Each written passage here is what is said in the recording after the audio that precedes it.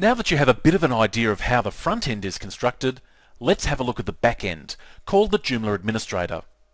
This is where you'll manage the content and structure of your website. Enter your site address followed by a / and administrator. In my case that means www.joomlavideodemo.com / administrator. Enter the username, which is admin, and then the password. This is the password you assigned when you set up Joomla using the web installer. Click the login button and you're taken to this page called the control panel. The icons on this first page give you quick access to the most commonly accessed features. And all features can be accessed from the menus along the top. Let's briefly go through the menu options. The first link, under Site, takes you back to this initial control panel page. User Manager is where you can create additional users to control your site.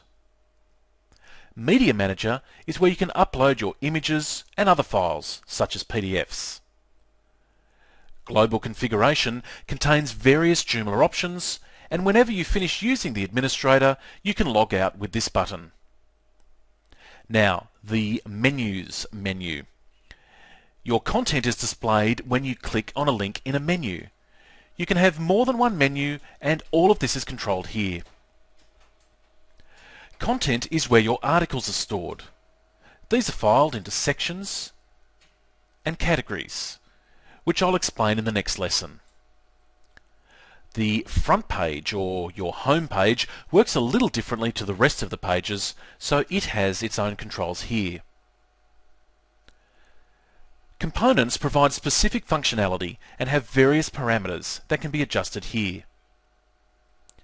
Extensions also provide additional functionality, and these are controlled here. And then there are some tools and help files. There is some additional helpful information that appears on the right-hand side of this initial control panel page. Once you've read the welcome message, you probably don't want to have to read it each time you log into Administrator. To remove this message, do the following.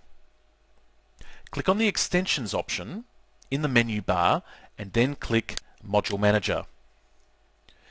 Then towards the top left, you'll see a link labelled Administrator. Click that. Then look for an item labelled Welcome to Joomla. It'll probably be at the top. To the right of that is a green check mark.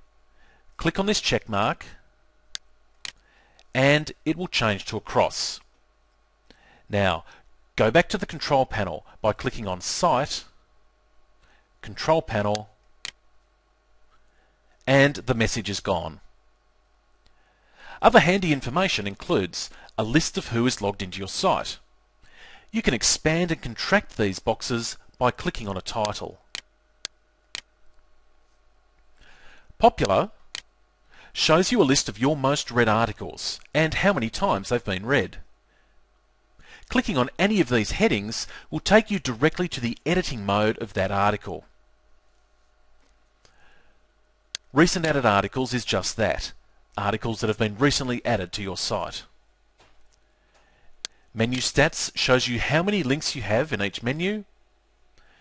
And the last one is a news feed from Joomla that will alert you to any important security updates. That's a quick overview of the Joomla Administrator. In the next lesson, I'll explain how Joomla stores your content. Remember that you can get much more from these lessons when you upgrade your membership. Click on the link below to learn what's included.